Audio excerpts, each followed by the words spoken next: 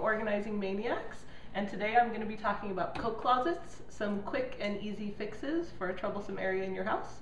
You can find this video and other information about us at organizingmaniacs.com or at Organize Maniacs on Twitter or Organizing Maniacs on Facebook.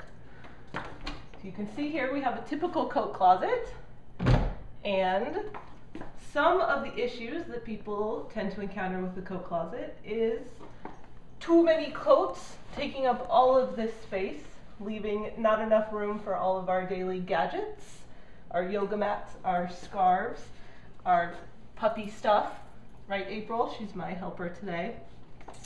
And some of the other issues that we come into is that it becomes then a catch-all. Without a good organizing system, if they don't have a home, they tend to live on the floor, underneath other things, or kind of jammed in the back. Let's see, if we take out some of this stuff, I have a feeling we're going to encounter even more. Yep, you can see we got some stuff in the back. Some toys that have ended up in there. A yoga mat. What else do we have in here? Toys. Some scarves and hats. So the problem with this area is that it's a great area, really convenient by the front door, but because we don't have it set up nice and easy to get to, it's going to be hard for you to find that yoga mat to get to the gym or that airsoft gun to play with your kids. So today we're going to talk about some solutions for how you can transform it into something that's practical. And the first thing that you want to do is have a good plan, and my plan has 3 parts to it. The first part is to remove everything from the closet. So you might need to create a space on your counter or on the walkway here where you just want to pull everything out.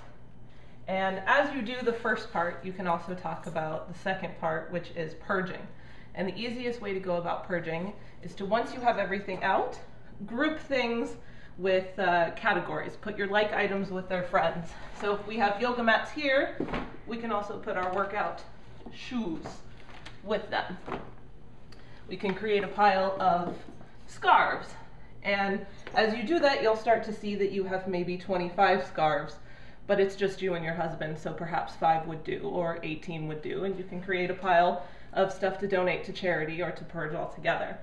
So after you've removed everything and sorted it, you're going to purge it, and then step 3, which is the fun part, you can organize it.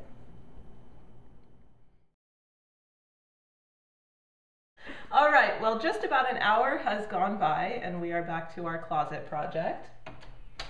And I will open it up for the big unveil. You can see now my closet is very nice, very organized. Everything is easy to get to. It's not falling around. So I'll talk about some of the solutions that we used on this closet. And the first one is to get some good sturdy hangers. Sturdy hangers can be purchased pretty much anywhere. IKEA has some good ones, Target, any place like that. And you want to keep your bulky items on those hangers so that they don't fall. When you grab this coat, this one's not coming off. And we also utilize that space for our bulky scarves.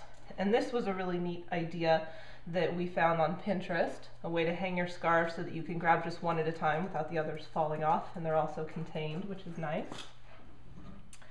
And for our mishmash of items that was on the floor, we spent time categorizing it, sorting it, purging it, so we're going to keep it together in those categories that we created. So you can see here we have our hats. Very easy to get down. Grab which hat you want, put it back up. Reusable bags, good for the environment, now good for us because you can grab this whole bin, chuck it in the trunk of your car, and you're good to go for the grocery store. And down here, we've used this plastic bin that rolls out if we need to, but it also scoots in there nice and tight. It's a better use of that floor space because before we were wasting all of the space from here to here. And now you can see we have some more of our winter wear in these bottom 2. And we have some doggy bags for the walks. And our last idea is here on the door, which is a huge time and space saver. So you can see at the top is kind of our mishmash items that we ended up with, our toys and our ponchos. Our dog, big member of the family, you can see she got 2 rows for her stuff. Easy to grab, easy to put back in. Plastic keeps it nice and clean. And then the daily gloves and hats that you want to grab right before you run out the door. So it's all nice and tight. We can close it on up and feel really good about our hour's work.